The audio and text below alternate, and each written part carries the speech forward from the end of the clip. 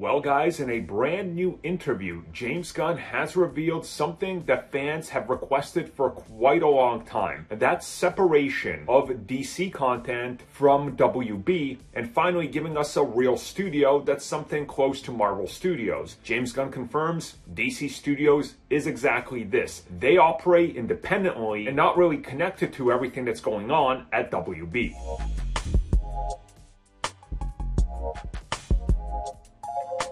So again, this is coming at us directly from James Gunn. He's been doing the rounds, doing interviews, of course, talking about everything that they have planned for DC. And when the whole concept of DC Studios was brought up, is it just a name? Is it still WB? The answer is yes and no. He confirms DC Studios is a independent thing. It's on its own over here. You have WB over here. So just like Disney and Marvel Studios, it's all under the same umbrella.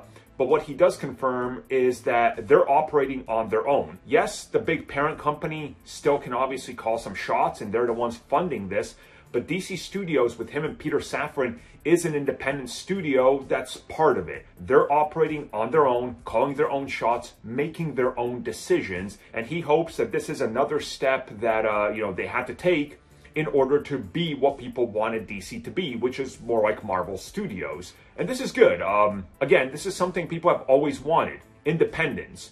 DC Studios to not be sort of under the umbrella of WB constantly going, hey, we got to micromanage everything. They're still going to micromanage things, but not to that level. They'll tell them, hey, this year you have X amount of money to produce content. Then it's down to DC Studios to take that and go, what do we want to make? They're not going to have WB stepping in going, okay, we see what you're doing, but you need to do this. And also sell this off over there because they're offering us $10 million. Right? That's how it was before. No more. So yeah, DC Studios is officially independent.